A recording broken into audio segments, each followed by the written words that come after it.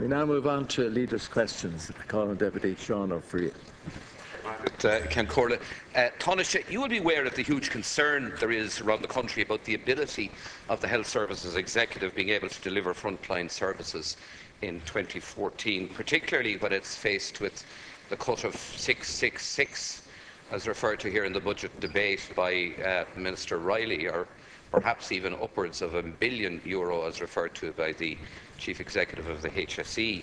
Now, the letters from the CEOs recently reaffirmed these concerns and have heightened public concern, I think, across the country.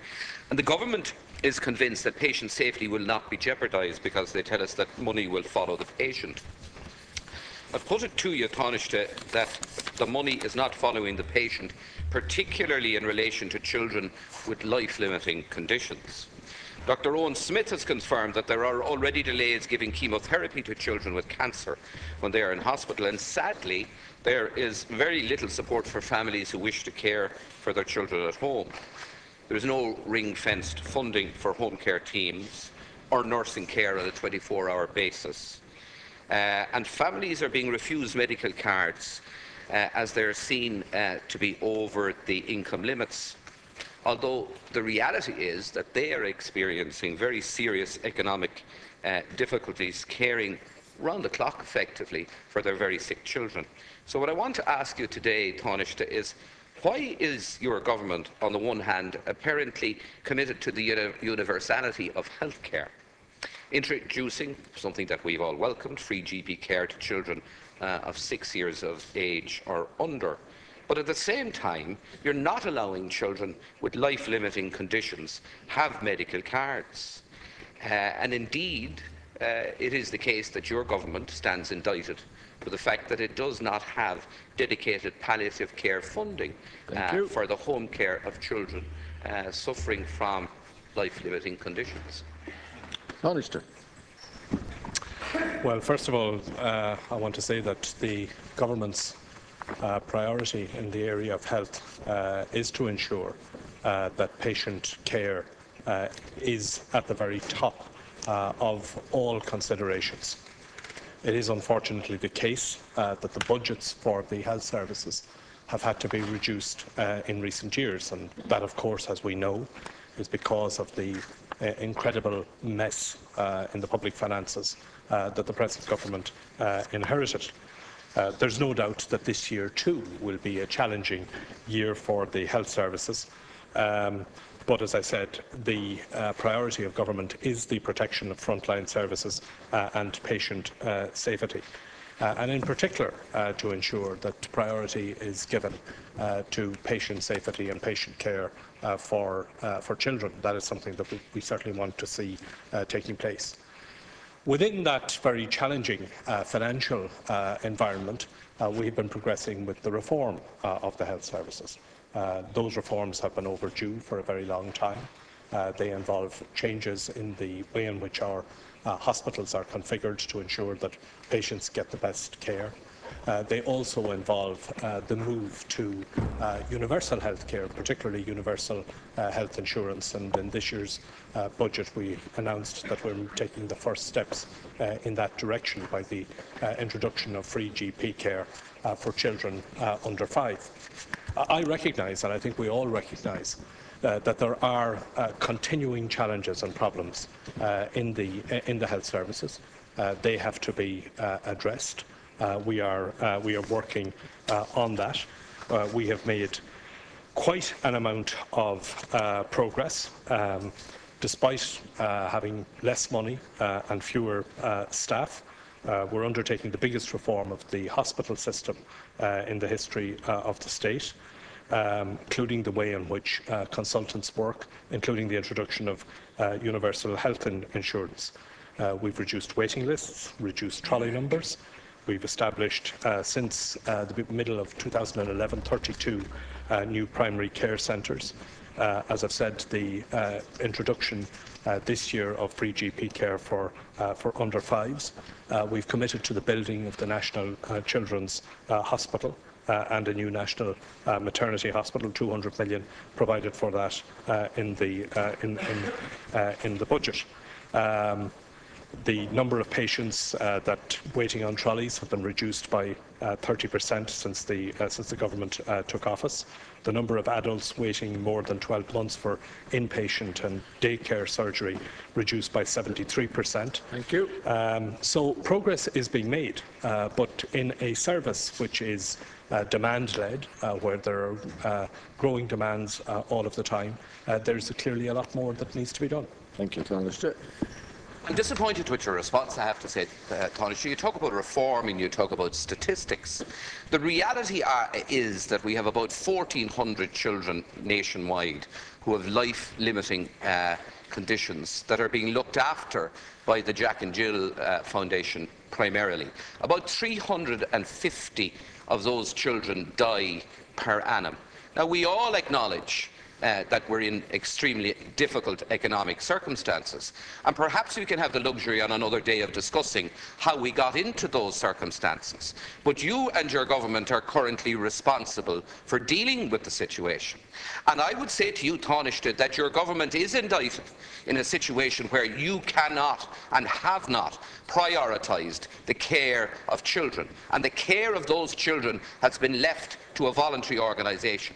The Trinity study, commissioned by the Jack and Jill Foundation, run by a man in excess of 70 years of age, who is dedicating his life to the care of those children, has found that it would cost €16,500 to provide palliative care services for those children at home, whereas to provide for them in hospital, where many of them have to go and stay because your government is not addressing the problem, is costing 9 times more, or about €150,000 per annum.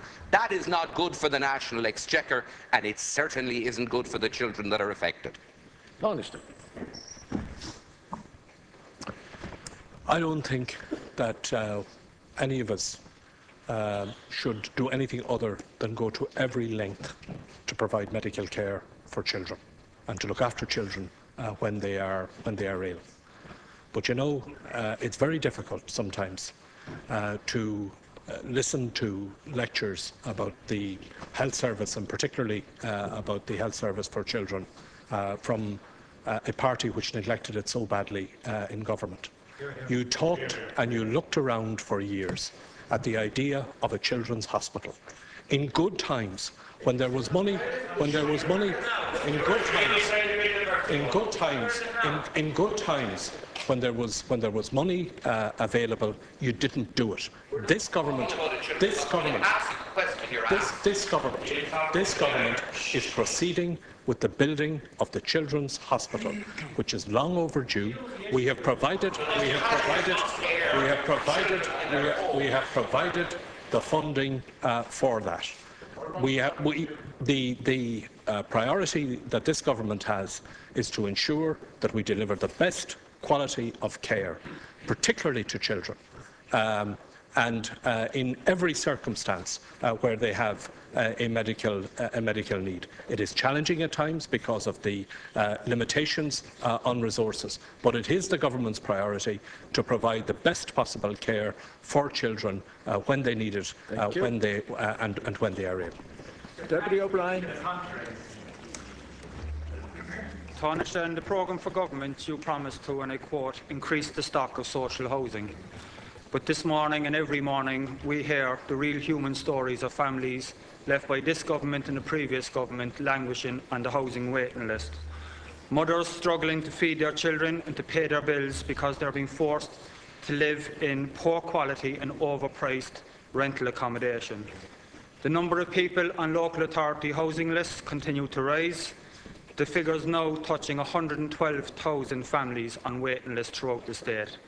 Meanwhile, 3,500 council houses lie idle. In my own city of Cork, almost 8,000 families are on the housing waiting list, with a stock of 500 houses lying idle. And the number of people dependent on rent supplement is continuing to rise, and the cuts to that rent supplement are forcing more and more people into financial hardship and, in some cases, into homelessness. Homeless charities are reporting a significant increase in the number of people using their services, and Tanaiste, the reason for this is very simple. Your government like the Fianna Fáil government before you, is slashing the budget for for social housing. You have no plan to address the housing crisis in this state. Since you took office, Tanaiste, this government has cut the funding for social housing by more than half. That is why the waiting lists continue to grow. So, Tanaiste, when will you honour the programme for government commitment to start investing in social housing and to address the housing crisis? Thank you, Deputy. Tanaiste. Well, first of all, approximately 5,000 additional social housing units will be provided in 2014. This will include new build, units leased from the not-for-profit sector and general leasing. We're also on track to secure 500 social housing units from NAMA this year, and will deliver 2,000 social housing units through NAMA throughout the lifetime of the government. In the recent budget, we returned, albeit on a modest scale, to mainstream housing construction, and this is an issue that I hope we will be able to expand on as the country's finances improve. The recent budget contained an additional €30 million for social housing construction and refurbishment. Approximately 50% of this additional investment will be dedicated to bringing long-term vacant units back into use in 2014. It's estimated that more than 300 units will benefit from this dedicated fund, and in the coming weeks, local authorities will be asked to submit specific properties for investment. There is a problem in relation to vacant housing stock. About 3% of the local authority housing stock is vacant. Now, this includes what would normally be called the natural turnover that arises at any time when tenancies end and a new tenancy is to be appointed. There are, however, a number of local authority dwellings that are vacant for an unacceptably long period of time. And those are issues that have to be dealt with. I would hope that local authorities, with the resources that is being provided for in the budget, will get to grips with that problem, and that we won't see the continuing problem of dwellings lying idle for a very long period of time, which is a waste in terms of the fact that there are people who are on housing lists who could well be using them, is obviously a loss of revenue for the local authority concerned, and in many cases is a problem for local communities where boarded-up dwellings constitute something of an eyesore. Deputy O'Brien.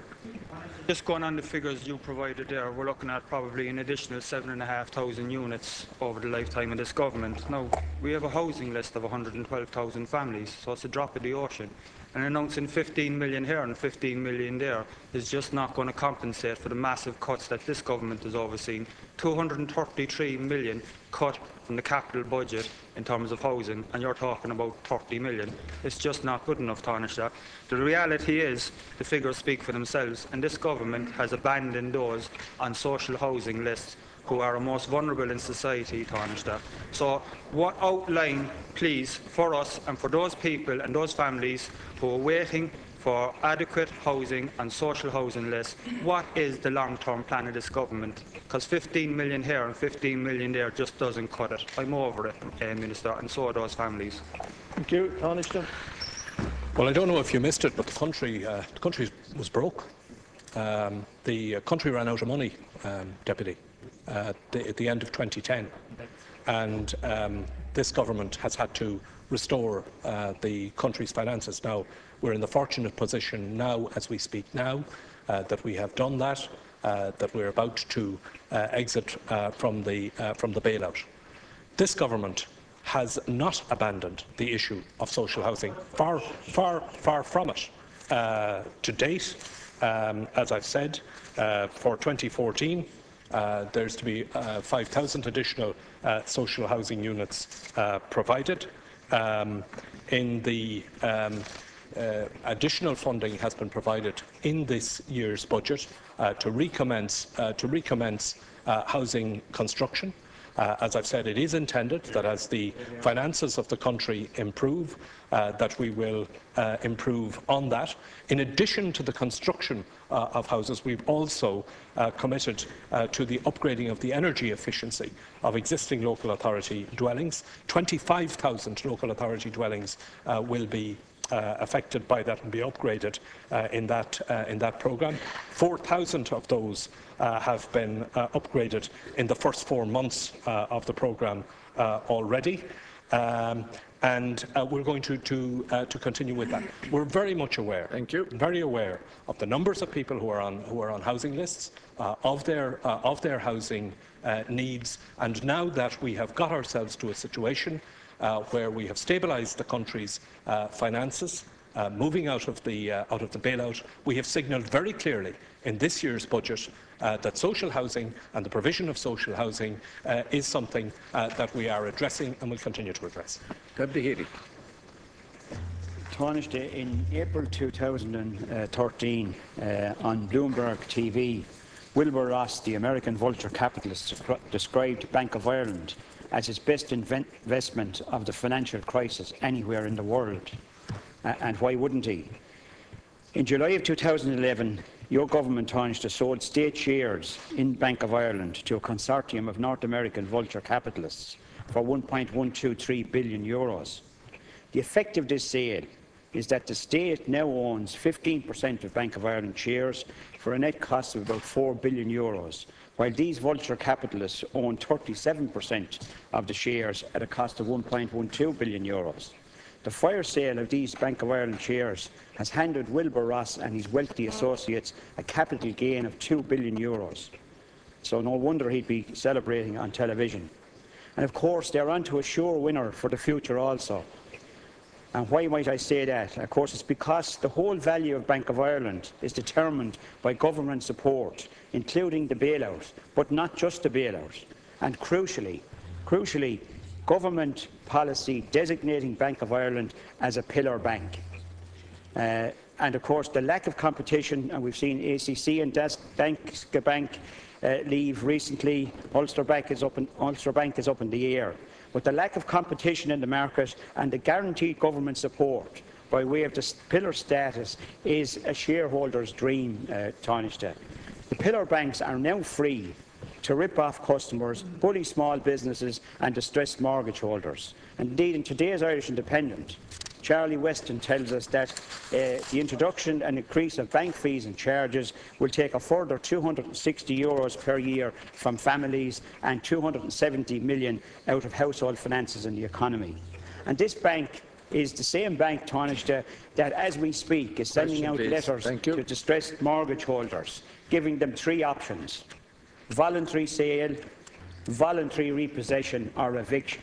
Absolutely disgraceful. Time is up, Deputy. The question, Tanaiste, I have for you is your government not ashamed of its role in allowing the Irish people to be blatantly ripped off by Bank of Ireland and Wilbur Ross and his associates? And if Bank of Ireland fails the ECB stress tests next year, will Wilbur Ross and his friends be forced to recapitalise the bank, or will the Irish people be forced to do the same again as they have done in the past? Thank you. And would you not agree that, finally, Tanaiste, that the only solution that protects the citizens of this country when recapitalisation is required is indeed nationalisation? Thank you. Tanaiste. Well, no economy can function without a banking system and without banks. When this government came to office at the beginning of 2011, the banks in this country were on the point of collapse. People in this country were taking their money out of the banks. Even small depositors, in many cases, were going across the border to move their money out of Irish banks and to put it elsewhere. One of the things that the government had to do in the early stages of its life was to stabilise our banking system, and that's why we moved very quickly at a very early stage to the reorganisation of our banking system and the establishment, the reorganisation of banks into pillar banks. The banking system in this country has now stabilised. Bank of Ireland, as it happens, has been able to raise funds and been able to raise capital in the open markets. There is progress being made right across our banking system. That was a necessary part of the strategy that we had to pursue in order to get the country out of the incredible economic hole that it had been put in and that we inherited. As it happens, we are now at a point where we are about to exit the bailout. We are looking at an economy which is growing again, although the growth is modest.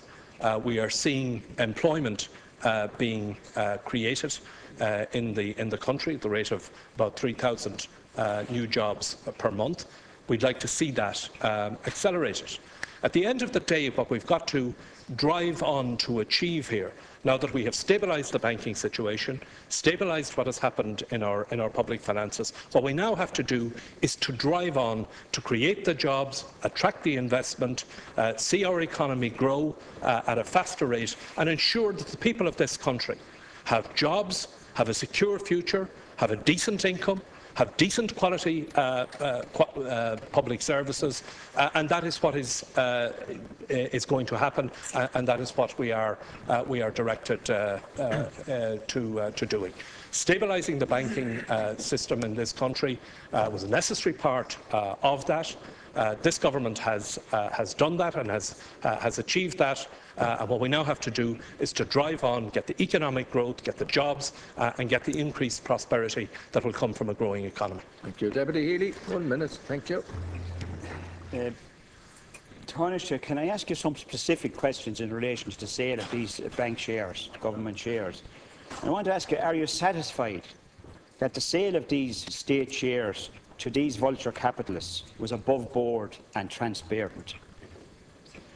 I want to further ask you, are you satisfied with a situation where a senior public servant involved in the sales process and who continued to deal on behalf of the state with banks, including Bank of Ireland, was enabled to take up a very senior post in Bank of Ireland, that post being Chief Executive, Corporate and Treasury, Bank of Ireland Group? We can't make allegations. I'm not making any allegations. That's a fact. I want to ask the Tanaiste, has the promised review of this situation taken place? And what has been the outcome of that review? Thank you. Tanaiste. Yes, I am satisfied that the sale of the shares was above board and was transparent. I think if you go back to the period of time involved, I think there was very considerable welcome at that time that Bank of Ireland was able to, that the state was able to sell shares in Bank of Ireland. I think I'm not going to respond, Ceann Comhairle, to allegations about individuals. I think there has. Well, you did actually. You did, yeah. You did. You did. You did. Well, I'm answering the question. I am satisfied that the sale of the shares was above board and was transparent.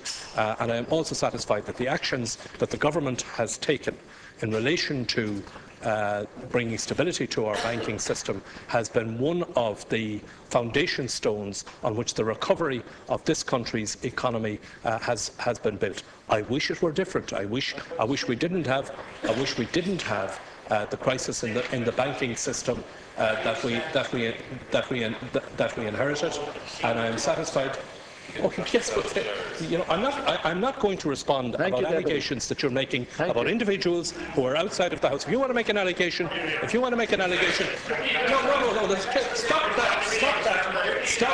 stop that innuendo and side of the mouth allegations about people who are not in the House. If you want to make an allegation, about an individual, make the allegation, and if you're sure enough of it, make it outside the House.